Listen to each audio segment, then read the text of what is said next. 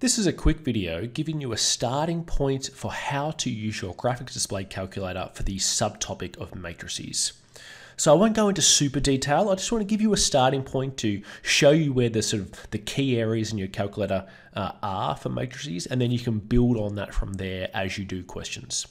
So first things first, let's start by just entering this 2x2 matrix A into our calculator. So the way that we do that, there are a few ways, but the sort of most straightforward way is to go Menu, number 7, Matrix and Vector, number 1, Create, number 1, Matrix. And it asks you, okay, what's the order of your matrix? And in a prior video, I talked about how to sort of determine the order of a matrix. And this matrix here is a 2x2 because it has 2 rows and 2 columns. So I won't need to change any of those settings. I'll hit OK. And then we have an empty 2x2 and I can enter my values in. So it's 2, 4, 5, and 3. Now, what I recommend doing is storing this matrix into your calculator. If you're going to use that later on for calculations, let's say you're taking the power or maybe finding the inverse, I recommend storing this. That way it's just easy to pull it out later. And it's also sometimes you need to actually pull out a stored value as opposed to entering the matrix itself. So I recommend doing this. Let's go ahead and store it. So we go Control, Store. We're going to store our answer, which is this matrix here, and I'm going to choose letter A. So the benefit of that is now our calculator remembers my letter A here. If I hit A and hit enter, it actually remembers that A is this matrix, and it will continue to remember that until I override A with something else, or potentially I clear all the memory in my calculator. But until then, it will always remember my A value as the matrix A. Okay, so I have covered entering and storing. Let's just do a few operations now with my matrix A. Let's just add A and A together. So A plus A, just as an example. Pretty simple. Let's do A take A. You can see here this becomes a lot simpler and quicker if I've stored it. Okay, interestingly, that creates a 0 matrix, which is kind of obvious, so because I'm taking 2 take 2 and 4 take 4. Let's go say A times A. So matrix multiplication. That's interesting. What if I went A, say, to the power of 5? I'm expecting some pretty big numbers here. There we have, pretty big numbers. So you can see here, operations fairly straightforward in the calculator, particularly if we have stored the matrix as a letter. Okay, let's now go ahead and find the determinant of our matrix A.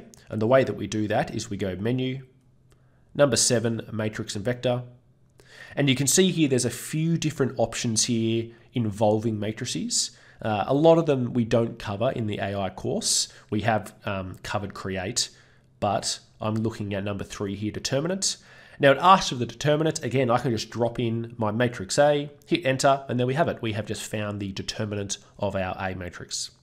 Now to find the inverse, I tend to not go into my menu. I just simply go A to the power of -1, which is the inverse, hit enter, and there we have it. There is our inverse of matrix A. Now the final 2 items I wanted to cover is how to find the eigenvalues and eigenvectors of matrix A. I'll actually start with the eigenvalues. Now that's not in the basic matrix settings under menu. We need to go into our calculator index. So this book icon here, let's hit E to go down to where E starts, and we scroll down to these 2 here. Let's look at the eigenvalues. So I'll hit enter. And again, this is where the benefits of storing our matrix as a letter, because I can just drop in A here, hit enter, and there are the 2 eigenvalues of my matrix A. Let's now do the same process for the eigenvectors. So I'm going to choose the eigenvectors here. Now this is not all that useful, and I'll show you why. In terms of the theory around eigenvectors, there's actually an infinite number of eigenvectors for any particular matrix that does have them, because it just depends on how much the matrix has been scaled. So this here will give a pretty sort of ugly version of 1 potential eigenvector. And you can see here it's not giving clean answers in terms of sort of your lowest digit being 1. So I actually don't tend to use the eigenvector command very often here. I tend to actually go and do that by hand and have a smallest digit of 1 with some sort of scalar t outside it. But I mean, it is an option there. If you're stuck, you can actually, if it does ask for an eigenvector, you can do this and maybe round it to 3 significant figures, and that will be a decent answer. You might not get all the marks, as it may want you to leave it in a different form, but it is an option there for you. Okay, so there's a starting point for matrices for you. I recommend entering some matrices, storing them, having a play around in the matrix section to see what else you can do, but they're the commands that I most often use. Okay, that concludes our video on graphics display tips for the topic of matrices.